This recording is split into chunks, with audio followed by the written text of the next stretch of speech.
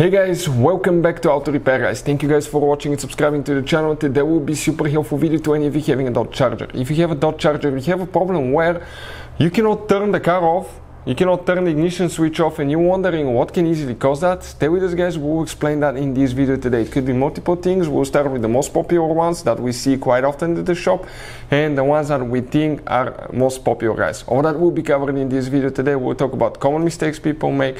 Make sure to stay until the end. We'll cover very helpful information today. Before we start, let me just tell you a little bit about us guys. Every single car we get here at the garage, we try to make at least 200 to 300 free repair videos. Why we do that? Because our mission in the shop is to save you as much money as we can. All we need guys in return, please subscribe to the channel, like the video, that way we can keep making these free videos and we can keep saving you money guys. If you need to buy parts too, check out the link in the description of the video below. You can get them at a really good price, quick shipping. So it should work on V6, V8. The ignition switch is practically, the system is the same. Doesn't matter if you have a V6, V8. Specifically, we have a 3.6 V6 engine, which is a 2018 year model. Let's say your Dodge Charger ignition switch is stuck, guys. It's stuck, you cannot turn it off. You may even get a message on the dash that says service transmission, continue in drive. Okay, do not turn ignition off or do not turn car off. If that happens guys, what do you need to check? There is one specific fuse, okay, one specific fuse that you need to check for that. We'll talk about that in a second. So the fuse that we're talking about guys, okay, will be in that fuse box in the trunk. So you can see this is guys your trunk.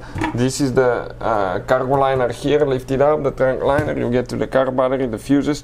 Common mistakes people often make guys, 3 common mistakes. One, they do not disconnect car battery when replacing fuses and relays.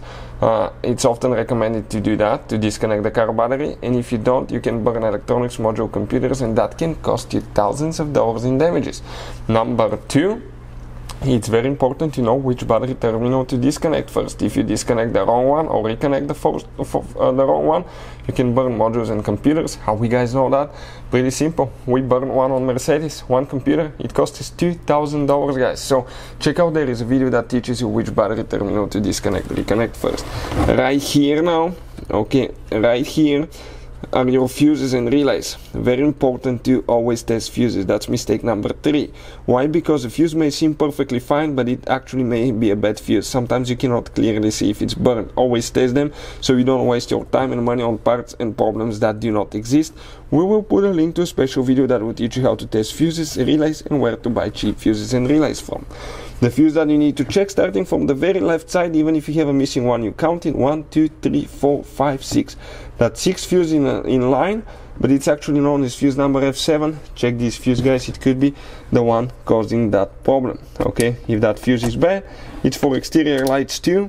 Okay, that can easily do that. It's for exterior lights and for the transmission shifter too. What else can cause, okay, the ignition switch not to be able to turn off? That fuse, okay, because it's part of the transmission, ignition system and exterior lights, but it could be something else. Other things that can cause that now is bad ignition switch, and in some cases it may be bad transmission shifter. Now let's say you guys replace the fuse, you still have that problems. What I would recommend, get one of these scanners. It's amazing, that's a life-saving device. We will put the link in the description of the video below where you can get it from. You can check the current price and features, but it's a tool that can pay itself off in one-time use guys. It can access every computer system, it can read codes, delete codes, and see live data for every computer system in your car. Some Dodges, I've seen quite a few computers in them, but most modern cars like that BMW here may end up having up to 60 different computers in it guys. So with the help of that, you will be able to figure out why the ignition switch cannot turn off.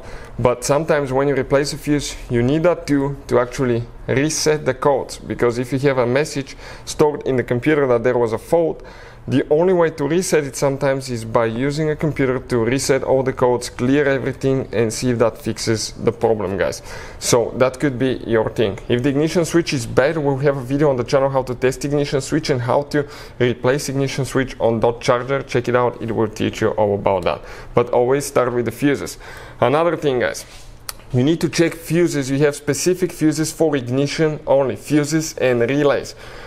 you have multiple fuses for ignition switch and multiple relays for ignition. So if you want to see where they are, check out this. This is our second YouTube channel, Electrical Car Repair Live. We'll have the fuses and relays for the ignition there, so we don't waste your time now. But this is like a quick video just to explain what can easily cause that. Hopefully the video will be helpful. Thank you for watching. See you next time.